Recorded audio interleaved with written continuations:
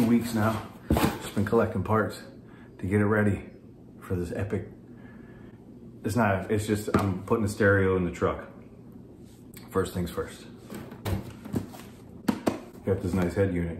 It's a Boss. I know people are gonna be like, oh, it's Boss, you didn't pay $7,000. You only paid $80. Yeah, $80, it was like $89. Is there anything special about this? Nope. Is there anything crazy about this? No. It's Bluetooth. It's all your standard stuff nowadays. Expensive doesn't make it sound better. Why did I choose this Boss radio? I've used Boss before. I've never had any problems with them. But then again, I'm not building a crazy competition system. I just want a little more beat in my truck. Like I just want a little more kick in the chest when that bass hits. But this is a nice touchscreen, so we're upgrading. The old unit is terrible. But this is a definite upgrade. Obviously Bluetooth, obviously touchscreen. But the main reason why I bought this puts out 80 watts per channel. Most head units are 45 to 50 watts per channel. 50 watts by 4, 45 watts by 4. This is 80 by 4. So it's gonna put a little more juice to my doors and my rear. And at this point, I'm not powering any of my component speakers on an amp. So I was just looking for the most power output of a head unit. And this one had quite a bit, and it was cheap. It was like under $90. So we got it. So after that, you're gonna want some speakers. You got your head unit installed, great. It's cool, it's great. But you still got those crappy paper speakers from 1996 that are like 10 watt speakers. They're brittle, they're old. There's no bass in that truck right now. No low end. Everything below 200 hertz doesn't exist. Enter Scar Audio. That's right, we got Scar component speakers. Look at these bad boys. Would you look at it? Would you just look at it? Would you look at it? So we got the 6.5 woofers. Oh, I'm losing it. I'm losing it. We got the 6.5 woofers with the grill. This is the crossover.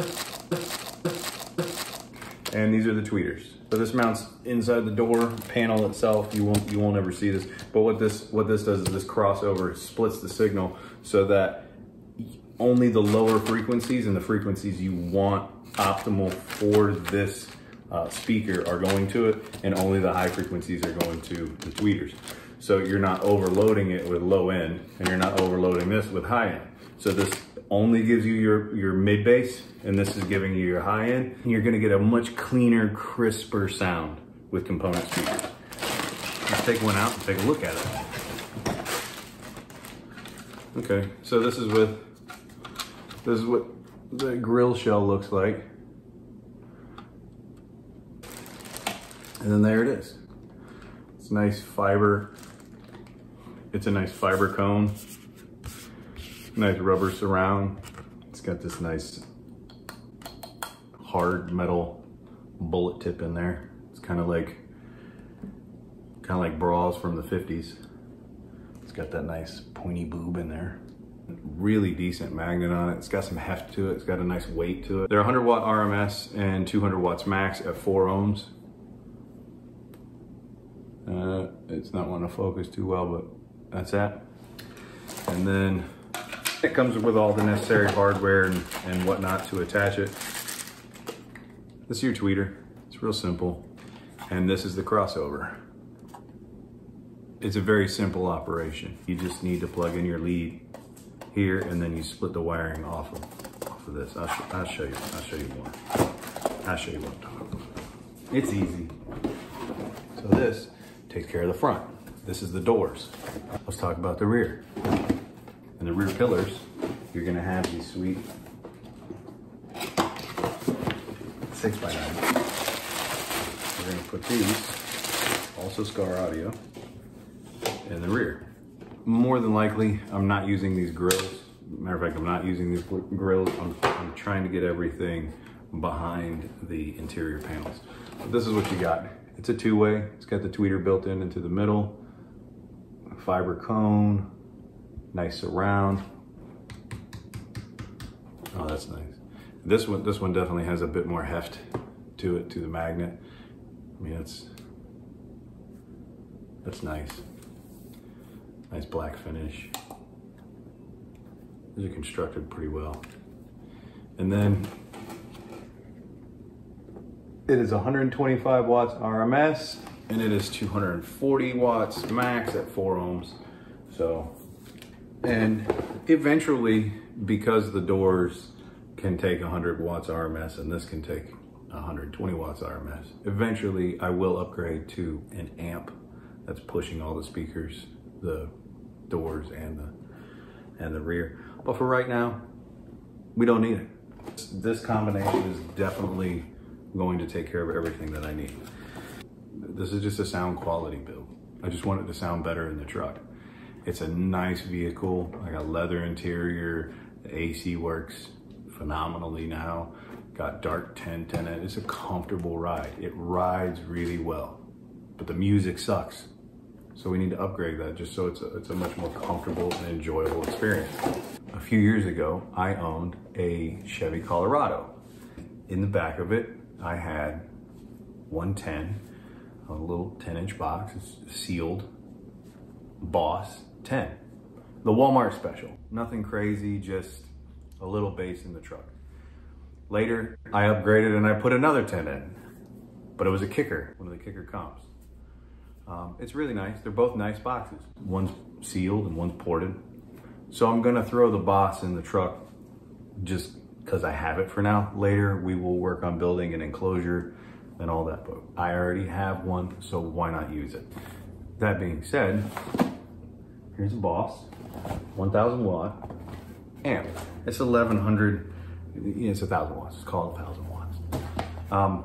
This is a monoblock. This one, it's just one channel.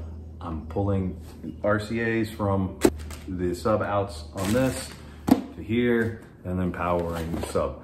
That's it. That's all I'm trying to do with this. This is only pushing the sub. We're gonna set up the crossovers really low on this because I just want to really push that low end. Like I want it to start rolling off around 80 because these doors and the rears, they go down to about 50. So 50 hertz. So I want to roll my bass off, like the actual sub, I want to start rolling it off around 80 and like start that drastic curve down to where it's buried around 200. What that does is just gives you, it just gives you a better profile of sound. So everything is in its place. The tweeters are only playing the highs, the mid bass is only playing the mids, the 6x9s are only playing the highs and the mids, and this is only pushing the lows. So therefore, if every speaker is doing one function, it's easier to control everything. It's easier to control all the components separately than trying to control all the components at the same time to make them sound beautiful. If you had a car full of three-way speakers, like if I had, or 2 or 3-way speakers, like let's say in the front doors I had 6.5 that were 2 or 3 ways, the coaxial, like they're all on there. And the same in the rear. Would it sound good? Yes, it would sound good, it would sound better. But I would not really get that fine-tune ability that you can get if your tweeters are separate from your mid bass, and your mids are separate from your subs, and your subs are separate from your full range. Like everything's in a separate system, then you can control everything separately and you can fine tune better. That's my thoughts anyways. This one's 2 ohm and it's a class AB 2 ohm, and it's got the bass boost knob so I can put my little knob.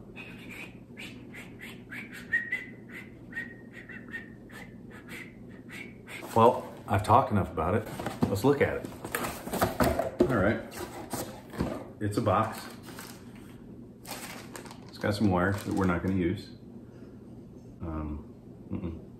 Probably none of them. I'm using a whole different wiring kit. That's a pretty sizable amp. Like it's bigger than I thought it would be. There you go. Boss Audio. It's the Riot M1100.